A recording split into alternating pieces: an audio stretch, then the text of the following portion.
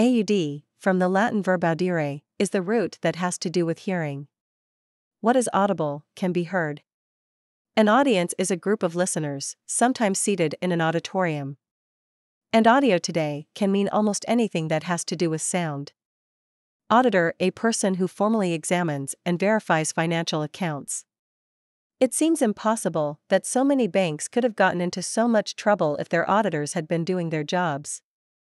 The auditing of a company's financial records by independent examiners on a regular basis is necessary to prevent cooking the books, and thus to keep the company honest. We don't normally think of auditors as listening, since looking at and adding up numbers is their basic line of work, but auditors do have to listen to people's explanations, and perhaps that's the historical link. Hearing is more obviously part of another meaning of audit, the kind that college students do when they sit in on a class without taking exams or receiving an official grade. Auditory, 1. Perceived or experienced through hearing.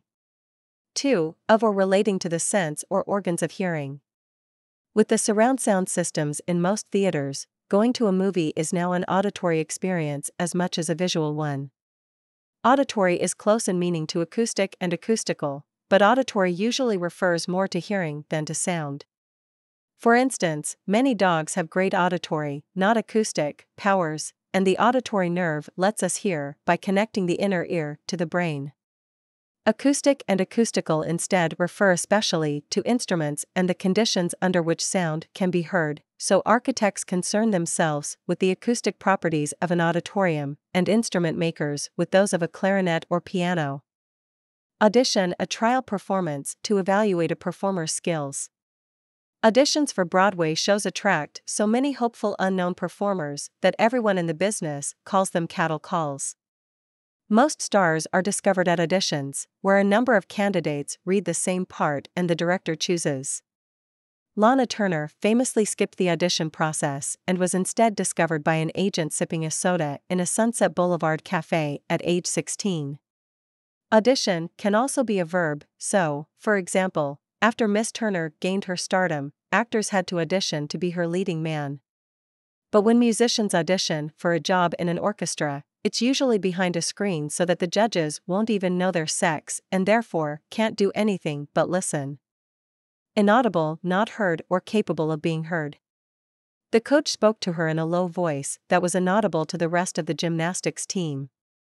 With its negative prefix in dash, inaudible means the opposite of audible. What's clearly audible to you may be inaudible to your elderly grandfather. Modern spy technology can turn inaudible conversations into audible ones with the use of high-powered directional microphones, so if you think you're being spied on, make sure there's a lot of other noise around you. And if you don't want everyone around you to know you're bored, keep your size inaudible. Son is the Latin root meaning sound. Sonata, meaning a piece for one or two instruments, was originally an Italian verb meaning sounded. When singers were involved, the Italians used a different verb. And sonorous means full, loud, or rich in sound. Sonic, 1. Having to do with sound. 2. Having to do with the speed of sound in air, about 750 miles per hour. A sonic depth finder can easily determine the depth of a lake by bouncing a sound signal off the bottom. A sonic boom is an explosive sound created by a shock wave formed at the nose of an aircraft. In 1947, a plane piloted by Chuck Yeager burst the sound barrier and created the first sonic boom. In the decades afterward, sonic booms became a familiar sound to Americans. Because of steps that were eventually taken, sonic booms are rarely heard anymore. Today, sonic is often used by ambitious rock musicians to describe their experimental sounds. Dissonant, 1. Clashing or discordant, especially in music. 2. Incompatible or disagreeing. Critics of the healthcare plan pointed to its two seemingly dissonant goals: cost containment, which would try to control spending, and universal coverage, which could increase spending.